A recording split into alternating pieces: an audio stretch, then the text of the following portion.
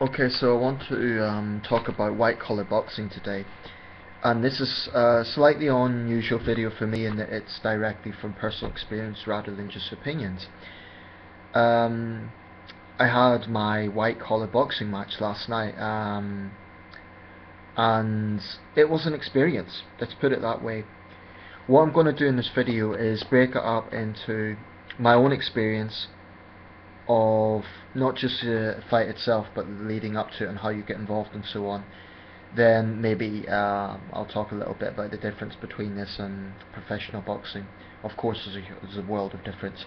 But first of all, I've been a boxing fan for years and I've always wanted to act on this, but it's quite difficult to get connections unless you're quite young and you're molded into the sport. Now, what I mean by that is if you're from a boxing family or you're going to gyms, boxing gyms since you were a kid, I think it's much easier to get connections, to get amateur bouts. Now what I was doing, I started at 28, I'm 29 now, going to a gym, and whilst the guys gave me good training, I just didn't feel it was leading anywhere. And that's not to slander them, they were good trainers, but I just felt I was impatient, I felt it had to lead somewhere, and I felt I was doing it more for exercise than actually getting a bout, so I felt a little bit disillusioned. Then I came across the white collar scene, and basically I know the British Boxing Board of Control and other amateur, well, not amateur, but other boxing associations don't necessarily agree with white collar boxing, and I'll explain that afterwards. But basically, it began in the mid 80s. Two professionals in New York City, I believe it was a doctor and a solicitor, but might not be quite that, different jobs anyway, decided they were both boxing enthusiasts and they would start off this new concept. The idea is giving people who are interested in boxing an opportunity to do it that they wouldn't necessarily have otherwise, because it's a relatively short period of training time. Now, even amateur boxers, active amateur boxers, train hard and they get active bouts, and it is a big part of their life. Professional boxers, of course, it is their life. It's as Carl Froch says, it isn't just a passion. It's actually an income.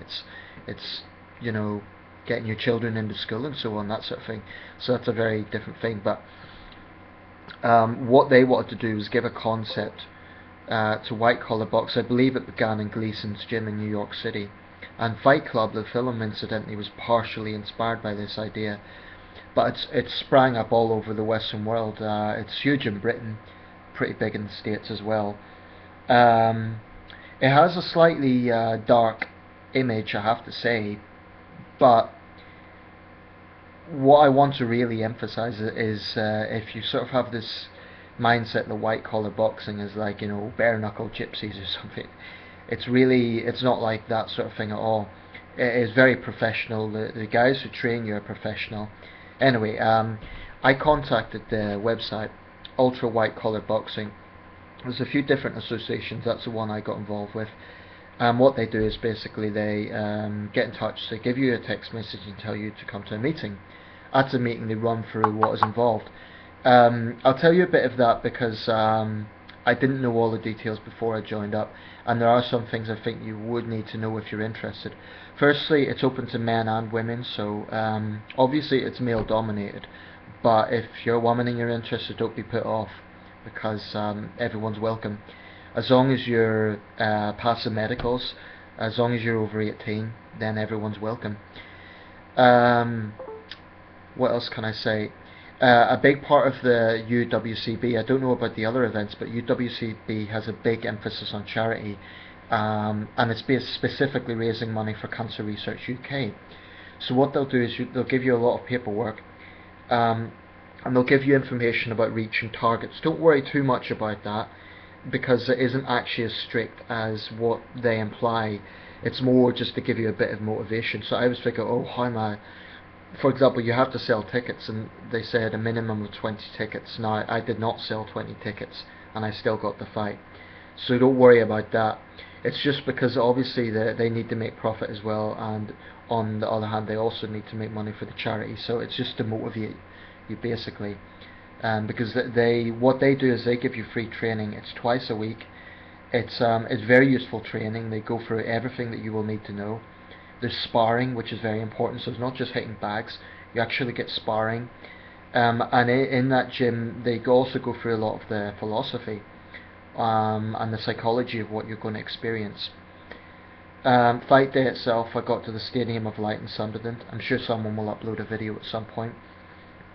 And that basically involved the referee giving us some rules. There was a lot of waiting around, but not too much. Hand wrapping, that takes a long time. You need someone else to do it. Getting into your kit. Basically preparing yourself psychologically. Sparring initially before your own fight. Filling in some more paperwork. But basically, what I would say is, anyway, I'll get to the fight itself. So luckily I was third up. I was the first fight among the guys, and well, it didn't go my way. I lost the fight. I'll just say that from the outset. What happened was, I took my corner's advice, and it was good advice, but it was to give the guy a right hook to basically stun him and get him off balance. But unfortunately, I think his corner had the same idea, and he came straight in with a right hook, so it was a clash. And he overwhelmed me, basically. I think he was pretty fast, a lot faster than I'd seen him in sparring, and he overwhelmed me. That meant that I let my guard down, and he genuinely didn't hurt me, genuinely. He just overwhelmed me, so I tired out, basically. And I think he'd be taking the sparring lighter just before the fight than I had, whereas I'd really been. So I'd actually tired myself out, and there was a few distractions. I mean, when you have the gum shield in, it takes some time getting used to a gum shield, I have to say, because you have to focus on breathing through your nose. It's not that easy. It's actually quite difficult to breathe in a boxing match sometimes. So the guys were saying, take it easy. And that was going to be my strategy, but you can't take it easy if your opponent's coming in there like a bull, because you have to counter that. And that's what he was doing. He was fast. He wasn't a particularly hard hitter. I was more hurt in sparring than I was in the fight. But he overwhelmed me.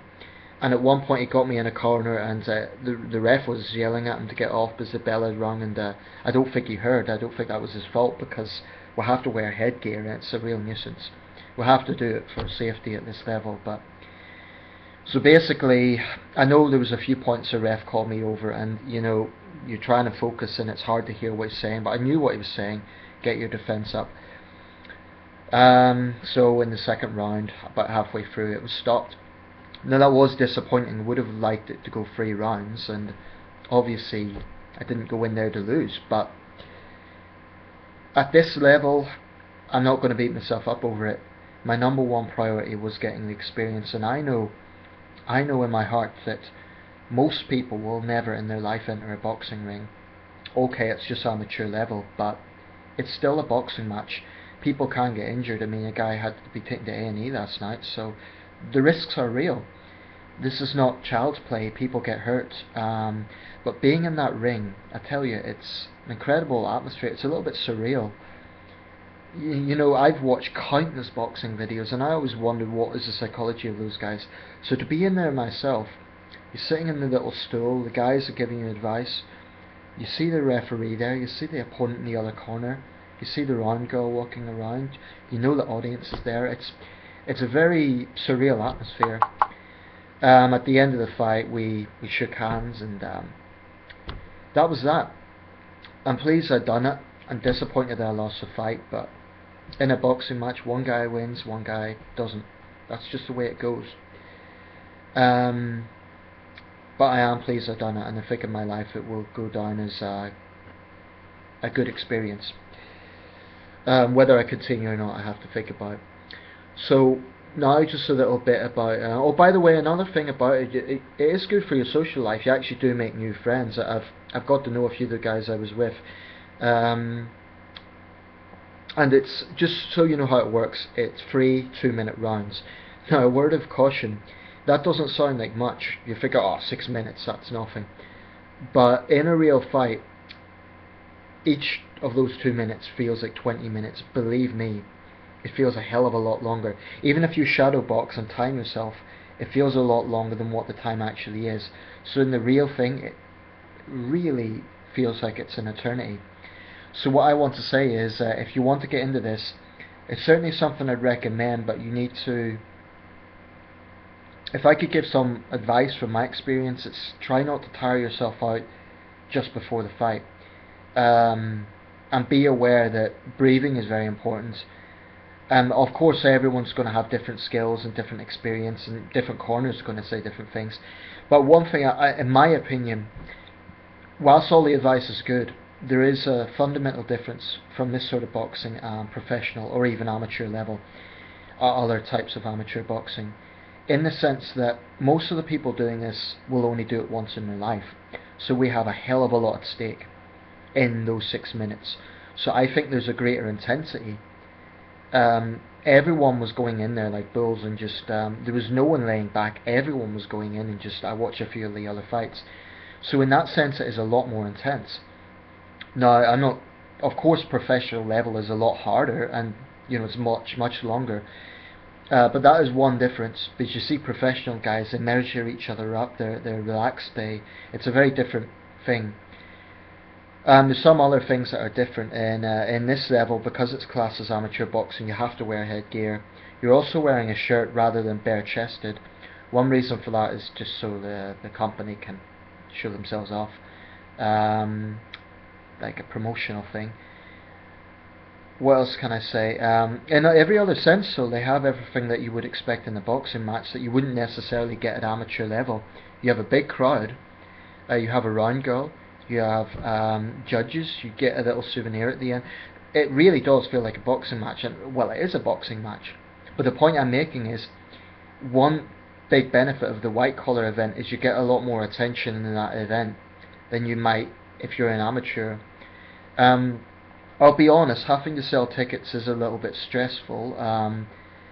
Even though the targets are not as strict as they sound, it's still a little bit stressful, and that's not a criticism of the organisation. I mean, I'm sure that's just the way they do it. And in an amateur fight, anyway, in another sort of amateur fight, I'd still want to encourage people to buy the tickets. But does add a little bit of pressure trying to raise money for the charity and trying to do that.